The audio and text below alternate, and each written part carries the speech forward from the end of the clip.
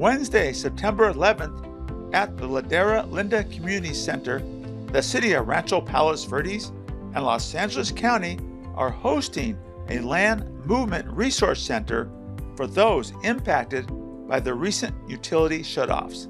Here, residents can find information and resources to assist them during this difficult period.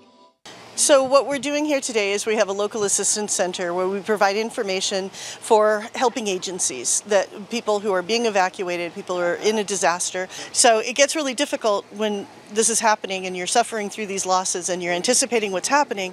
It gets difficult to know what to do first and where to seek assistance. So what we do is we bring in a lot of county agencies and some nonprofits, and we just try to assist where we can. So where there's programs we have that fit in the human service category typically, those are the ones that we bring to the table. We have aging and disabilities here. We have the Department of Animal Care and Control. We have the Department of Public Social Services. We have the tax assessor and the treasurer tax collector.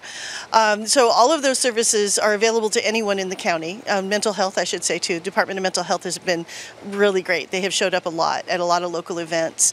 So we show up and we try to help solve some of the problems, and the nonprofits help us with that as well.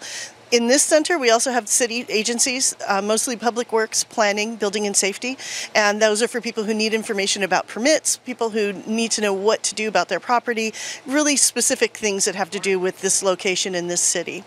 So that's what we're here to do. We try to help. We don't have all the answers. We can't even solve the entire problem. But we can do is help and provide puzzle pieces so that people get on the road to recovery. What happens if someone cannot attend the event today? First, recommend that you go to the city website. The city has some really amazing information that they've been working on and collecting. So the City of Rancho Palos Verdes has done an exceptional job, I think, having community meetings and posting information. But the other place to get information is at the county website. And if you just go to lacounty.gov, there's a piece at the top that says emergency, and all of our live emergencies have information there. So that's where you can get a hold of or find out what's going on in any particular area. We don't have any shelters open for this operation, but if there were a shelter to open, we would post it there as well. Animals, what to do with your animals is a big topic, and you can find information for that there too. So we have as much information as we can handle on the county website and also on the city website. There's still time to attend. The event will go on until 7 p.m. tonight.